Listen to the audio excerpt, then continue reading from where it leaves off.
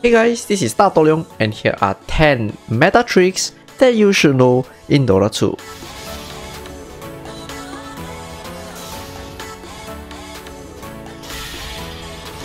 Vengeful Spirit has become one of the strongest off-lane meta picks in the recent months. Getting Aghanim Scepter gives you 2 lives. You get to aggressively swap your enemy to secure a kill, and once the enemy kills you, all your abilities get refreshed and you get to swap once again, securing 2 kills in almost any fight. When you're on your illusion form, you're technically dead, so you will be able to purchase items and swap them into your inventory when you're fighting with your illusions. Once you're respawned, your hero revives at the illusion's location and your newly purchased item is with you. Easy clap.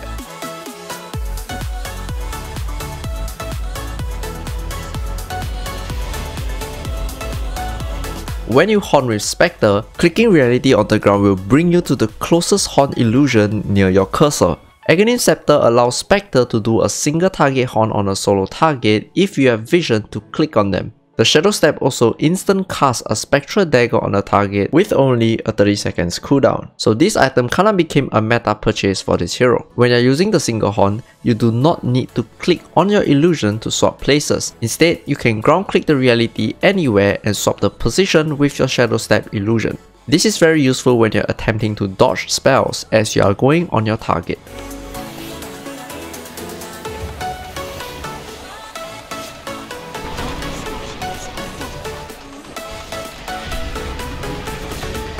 Turning into a courier on Monkey King will give you 380 movement speed. Turning into anything but a courier will put you at 200 movement speed. Purchasing Shard no longer slows Monkey during mischief, so you can press items like Face Boots to boost the movement speed during mischief. The best thing is, the boosted movement speed will not be removed even after the Face Boost buff expires. Magic. Aghanim's Unshaker now grants Enchant Totem a 40% cliff. When you purchase Aghanim's on Morphling and copy Earthshaker, you can perform a range cliff.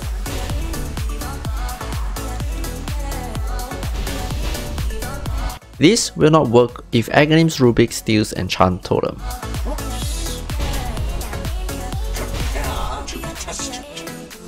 Gleipnir has become one of the more popular core items on core heroes like Klings, Viper, Arc Warden, etc. I'm sure that most of you have tried using Gleipnir in the fog to reveal hiding heroes.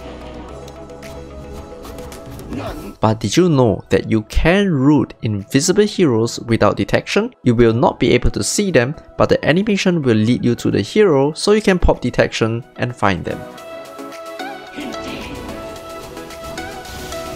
Aghanim's Morphling can copy Venge for the illusion on death. When you die after turning into Venge, you can use the swap ability even though it is an ultimate ability. When you're dead, you can purchase items from the base just like a Venge.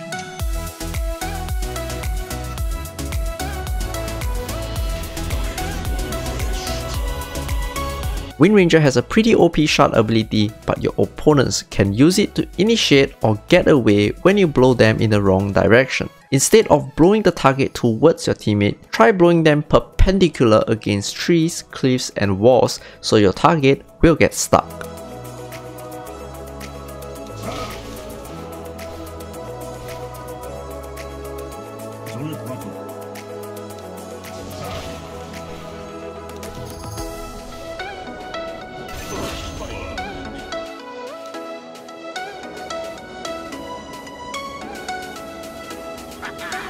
Nature's Prophet got a new level 20 talent. A sprouted target will have a 75% chance to miss their attack, and it doesn't really matter if the trees are there or not. If the trees are broken somehow, the effects still applies as long as the target is in the sprouted position. Getting Shard on Prophet will give you a higher chance to keep the target in the same position since the broken tree will turn into a trend, and because of the 75% miss chance, it is not easy to kill the creep. The best part is, this whole thing goes through BKB.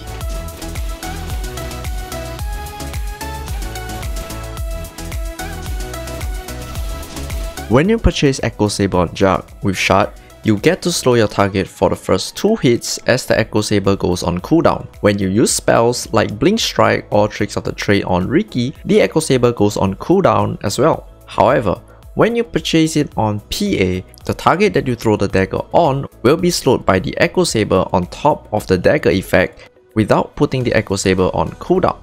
This means that you get to triple slow a target with Echo Saber PA. Right-clicking your opponents to proc Gemini attack will draw creep aggro.